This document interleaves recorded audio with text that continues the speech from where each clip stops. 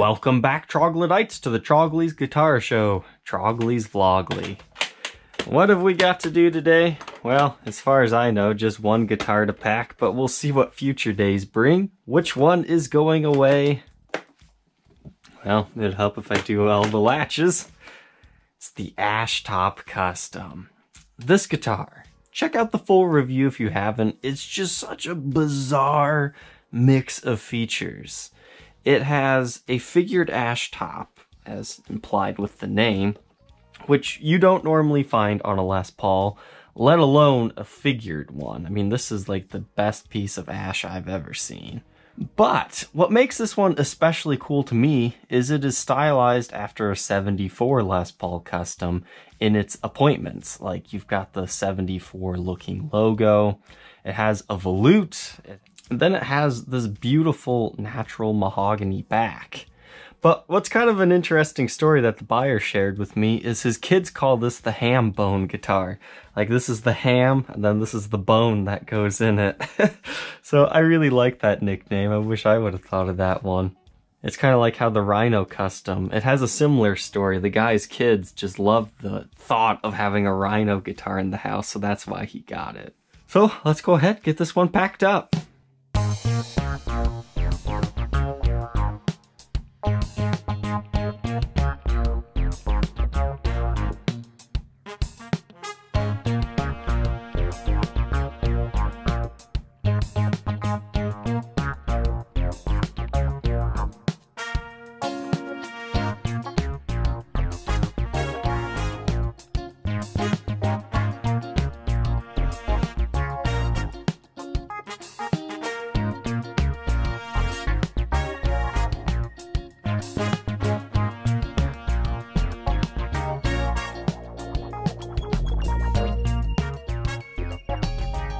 So here we go. Nothing is moving inside of this box. Alright, it's a new day. I'm being super fashionable wearing all yellow, but let's see, what are we shipping now? Well, this shouldn't really be that difficult. It's the Government 335 we reviewed this past weekend. I really enjoyed this guitar. I have not done many 335s, but you know, maybe I'll start branching off into more of these. The whole reason why I don't do a lot of them is the market really confuses me, because it was around like 2015 a bunch of 335s got blown out, and it seemed to impact the value of everything else. Because why should I pay twice as much for a vintage one when I can buy a brand new one that seemingly seemed similar? So I owned this guitar for like 2-3 months, and it only took about 30 minutes to sell it. So let's pack it up.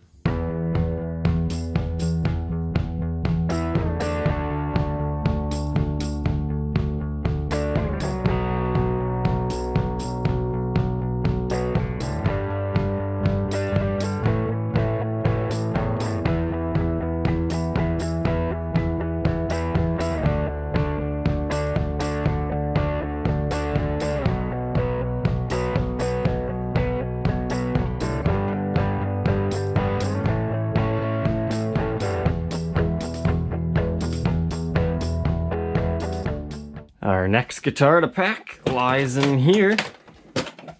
I bet you probably can't even guess what this is. It's the Prototype I guitar. A lot of people hated this thing. I was a little bit disappointed by that. I mean, I get it. It's weird, it's goofy, it's a Telecaster SG-like thing. Check out the full review if you haven't.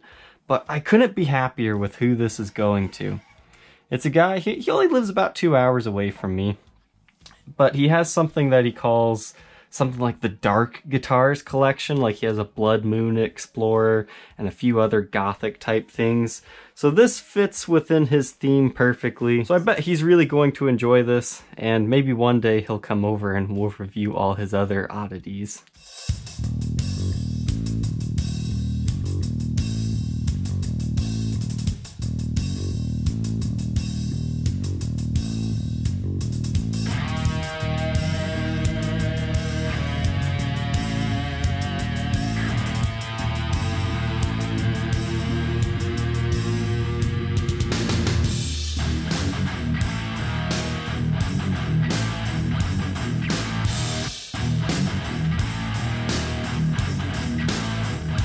It's not the prettiest pack job in the world, and unfortunately I didn't get enough padding by the handle, so what you're hearing here,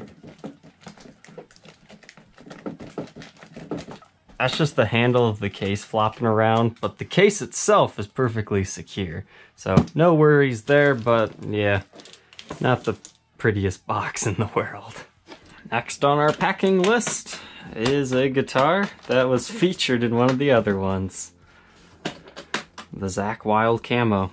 I definitely have a new appreciation of this guitar. It looks a lot better now when I just opened it than I did the first time I did. This guitar, it's powerful.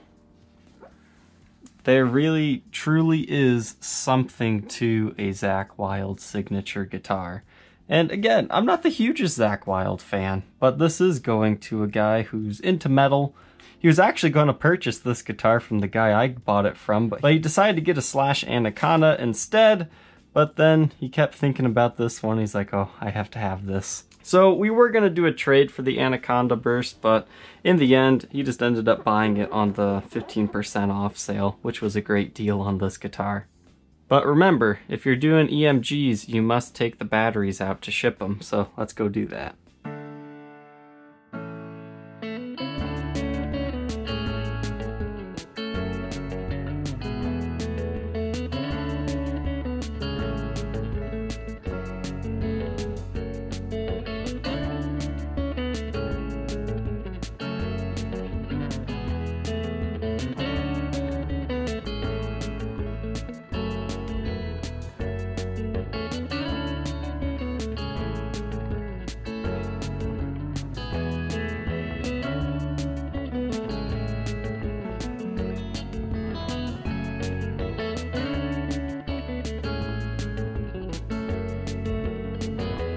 And I believe this is the last guitar I have to pack for this episode, unless something sells while I'm doing this.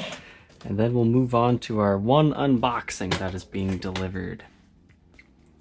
The Carina Les Paul. This thing, it just has a stupidly beautiful top. I don't think I will ever find another guitar that looks quite like this one. The top is just so unique. It's a quilted top, but it has like these little honeycomb sections to it. This is one of the most beautiful custom shop standards I've seen. And honestly, you don't find Carina Les Pauls that often anyways.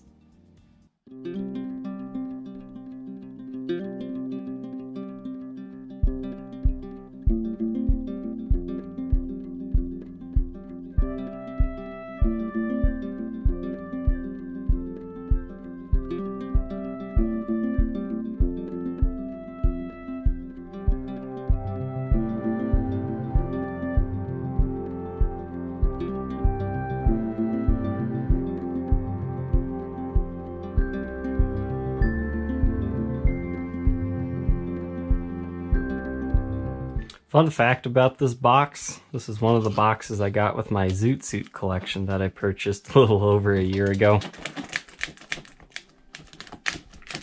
No movement in that thing. So now we just wait for the UPS man to come, pick up these 4 guitars, and then he's bringing me one more that we'll unbox right now. 1 second for you, like 15 hours for me. All right. So let's unbox this thing. It seemed to have been packed very well with a lot of care. Very minimal movement in here. But this is actually a consignment piece. If you've checked out my website, I do offer my review services for $150. You just send me your guitar, I'll do a review. We can also consign it on Reverb through my shop, or I can send it back. I mean, it just depends. Do you want to sell your guitar, or are you more so just interested in having it on my show? Now, sometimes if it's something cool, I'll do it for free. The review part anyways. But this guy, he just wanted to support me and my show. Because I told him, I don't know if I'm going to really be able to add value to this instrument, but I have wanted to check one of these out. Alright, so we've got like a brand new Gator case here. I like these TSA latches. I don't know about you guys, but I think they're comfortable to use. Now, this one has 4. So what do we have in here? Huh. Well, it's a Gibson, but uh-oh, it's only a 4-string guitar. This is a EB3 bass, I believe. I honestly do not know a lot about these instruments, but I've always thought these were just the coolest looking basses. This is actually the first time I've ever held one of these. It's, you know, a lot lighter in weight than I thought it would be. I mean, it kind of feels just like a guitar. Like, the neck isn't super thick like a lot of bass guitars are that I've had anyways. So I'm interested to see what that nut width is, because that definitely reminds me of a very thin SG.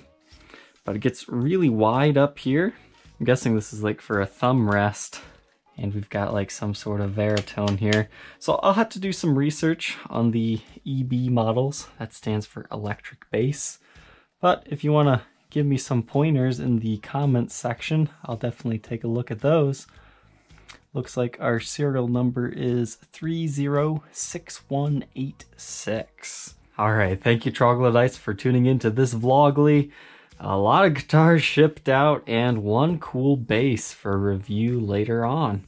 Don't forget to like, comment, and subscribe. Hey, check out the website if you're bored, and we will see you tomorrow on the next episode. Take care.